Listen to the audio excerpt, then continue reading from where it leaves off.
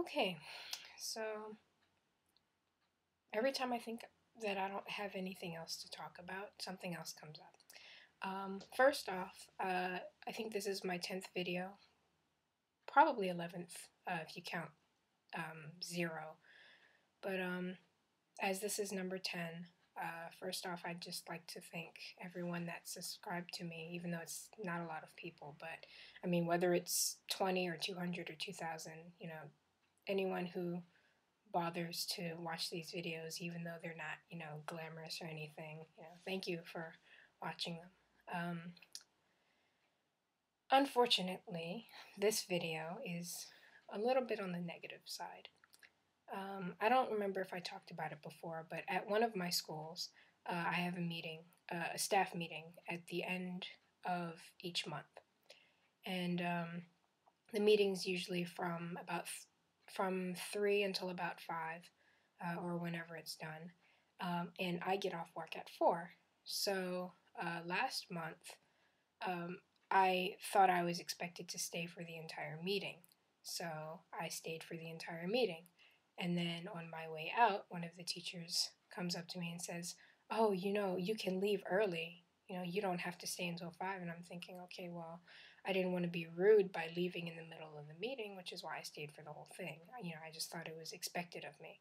So today, I'm like, okay, it's okay for me to leave early. So I'll leave at 4. And so at 4, I was just, going along, sitting there, listening to what I could and couldn't understand. And at 4, I grabbed my stuff and I was sitting next to my English supervisor, one of the 4th grade teachers. And, I gave her a slight bow, to acknowledge that I was leaving. And I left. So on my way out, I went back to the staff room and I had a small chat with one of the other staff members. She was sitting there, I guess.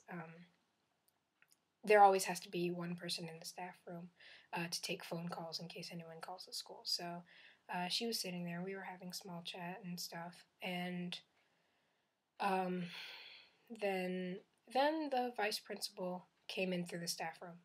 And he asked me in Japanese. He was like, "Oh, are you leaving? Do you have a meeting?"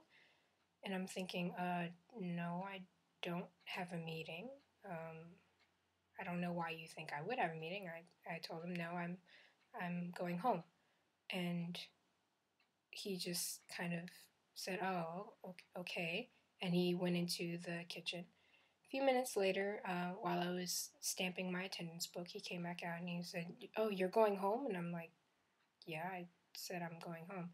And so that's when he starts getting on my case about how, I'm supposed to tell him or the principal beforehand that I'm leaving early, blah, blah, blah, blah, blah. And at first I thought he was trying to tell me that I had to stay until the end of the meeting. That was the vibe I was getting. And so I told him, I was like, well, one of the teachers last month said that I could leave at 4 like I usually do. And so, he's like, "Oh no, blah, blah, blah, you're supposed to tell me or the principal, blah, blah, blah, when you're leaving." And I'm like, okay, I'm sorry. Next time, I'll let you know. I'll let you know. And, but, is it okay for me to leave early? And he said, yes, it's okay to leave early. And I said, oh, okay. And then, I left, and from that point, I was very angry. There are probably worse words to describe my emotions at that moment, but I'll just say that I was very angry. If it was the principal, if it was any other teacher that had kind of lectured me about that, I wouldn't have minded. But the fact that it was the vice principal made me very, very angry. And I'll tell you why.